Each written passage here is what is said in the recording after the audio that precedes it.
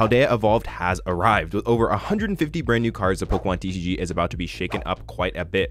What's up everyone, Smart TCG here, and I'm excited to be bringing you another Paldea Evolved video. This brand new set had tons of brand new cards and strategies, and it is going to reshape how we play the Pokemon TCG. Today, I'm going to be going over the top 5 best new Paldea Evolved exclusive decks. If you're looking for new decks to try out, then this is the video for you. If you enjoy the content, make sure to leave a like and subscribe. Alright, let's hop into it. Hopping into number 5, we have Fortress EX. This Pokemon has an explosively powerful ability knocking itself out, and in return allowing you to attach 5 basic grass energy to any of your Pokemon. In this deck, we have 2 main attackers, being specifically Wo-Chien EX and Trevenant EX. Wo-Chien's first attack deals more damage to one of your opponent's Pokemon for every prize card they have taken, and has a relatively respectable second attack, dealing 220 damage for 4 energy. Typically, 220 for 4 energy is something that's not relatively good. However, with Fortress EX's ability, it makes it relatively easy to set up. Trevenant V's first attack, Absorb Life, deals a mediocre 30 damage, but its second attack is what is truly intriguing. Shadow Claw deals 120 damage and discards a random card from your opponent's hand. This card reminds me of Trevenant and Dusknoir Tag Team and Malamar VMAX, which both saw play over their tenure in the standard and expanded format. Paired up with cards like Iono and Roxanne, you'll be able to disrupt them very quickly, as Fortress gives up 2 prize cards when it uses its ability and gets knocked out. Here is the list that I have built for it, and I think it has a ton of potential. Some notable inclusions include Bravery Charm, which will make your basic Pokemon more bulky, allowing them to take more damage, and Super Rod, which is an old relic of the past that has been brought back to life in Paldea Evolved. The rest of the list, though, is relatively standard, and I think it has a lot of potential. Alright, let's hop into number 4. Hopping into number 4, we have the brand new fire deck in the standard format, being Skeldurge. This is one of the more interesting Pokemon in the new set, and I don't think it's being talked about as much as it should be.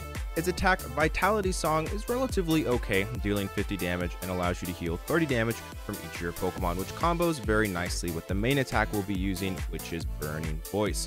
For just 2 energy, Burning Voice is one of the more powerful attacks from the brand new set. Dealing 270 damage is really powerful, but there is a drawback. This attack does 10 less damage for every damage counter on it.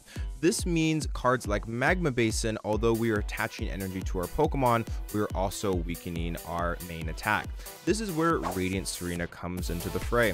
With its elegant heal ability, it will reset the damage that was originally put on from Magma Basin. Entei EX also provides a nice attacker in the early game when you can't use something like the Skeldurge, and will also boost consistency with its fleet-footed. Some of the brand new cards included in this deck are Squawkability for that turn 1 consistency, Super Rod to get those energies and Pokemon back, and Iono for hand disruption. Fire-type decks have remained relatively obscure recently, and it's nice to see them finally getting some support back. This deck is really fun, and you can pull off some pretty cool combos. Speaking of combos, let's hop into number 3. Hopping into number 3, we have Meowscarada. Meowscarada has a really cool ability, Magic Bouquet, which allows you to put 3 damage counters on one of your opponent's bench Pokemon, in return for discarding a grass energy from your hand. This ability does stack, which means if you have multiple of them on the field, you'll be able to use multiple Magic Bouquets to soften up their Pokemon. I personally think that playing this deck with the Lost Zone engine is the best way to pilot it. Here's the list as of right now, and I think this is the best way to play it at the beginning of the format.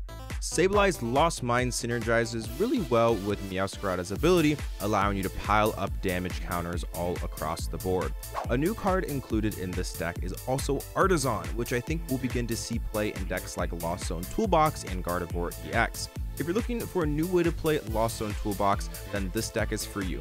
I think that this deck is a lot better than people think, and I know that there are a couple different ways to play it with both the Lost Zone engine and then also Medicham. Medicham is also something that I think has potential. You could even add it into this deck as well, as it does also pair relatively nicely just with the Lost Zone engine in general. Cards like Sableye into Medicham is a pretty cool combo that you can pull off, so I do think that that would be something to also consider. But as of right now, I think this deck is actually pretty good, and I think it's definitely going to see play right out of the gate. It's a cool grass deck, and I'm really happy to see grass getting more support. Next up on the list, we have Ting Lu. Personally, I think this deck is way better than people give it credit for, and I think is going to be one of the stronger decks in the format. Its ability reads, as long as this Pokemon is in the active, its ability blocks all abilities from non-EX Pokemon that have any damage counters on it. Now you might be wondering, how do we get the damage counters on it? Well, we have Hawlucha's ability Flying Entry and Alakazam's Painful Spoons, which will allow you to spread damage to whatever Pokemon that you would like, turning off those important abilities. Koraidon is also a staple in this deck, which will allow you to power up your Ting-Lus with its Dino Cry. It also is a relatively powerful attacker towards the middle to late game as well. I've decided on Gapejaw Bog as the stadium in this list, as this will aid in damaging your opponent's Pokemon when they enter the field. Bravery Charm is also in here to make sure that your Ting-Lus are even more difficult to knock out. Due to this deck needing typically 1 to 2 turns to be able to set up, you need to have a little bit extra HP to make sure that you just don't get ran over really quickly. It's definitely vulnerable to decks like Fusion U potentially if they can hit you with a turn 1 Meloetta, so it's nice to make yourself a little bit more bulky and difficult to knock out. That extra HP can matter, so I currently have 2 in the list. You could even potentially go up to 3. The rest of the list here is relatively standard, and I think that this deck is definitely going to see some play for the upcoming North American International Championships. But with that being said, let's hop into the best deck in my opinion from the brand new set, Paldea Evolved.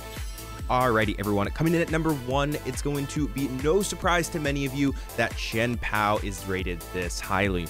Currently, this is by far my favorite deck in the brand new set, and it is performing very well overseas at a very high and also consistent level, filling up top 8s from tournaments. Chien-Pao's ability allows you to put 2 water energy from your deck into your hand, and paired up with Excalibur, you'll be able to attach as many water energy as you would like from your hand to your Pokemon in any way.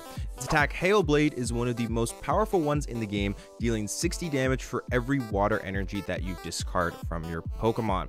I've currently decided to include Palkia V-Star in this deck, as it serves very useful to recover energies that have been discarded with its ability Star Portal V-Star.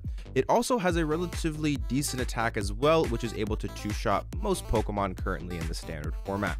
I currently have a much thinner Excalibur line than many, but as this deck is able to rely on Irida and Rare Candy, you should be able to hit the turn 2 evolution relatively consistently, which means you honestly don't need the stage 1 in this deck being the Arctibax. There are honestly so many different ways to play this deck, and I'm excited to see where people take it. Versatility is everything in the Pokemon TCG, and this deck has it. It honestly feels more like a water box deck than anything, and I'm excited to explore all the cool things that you can do with this deck.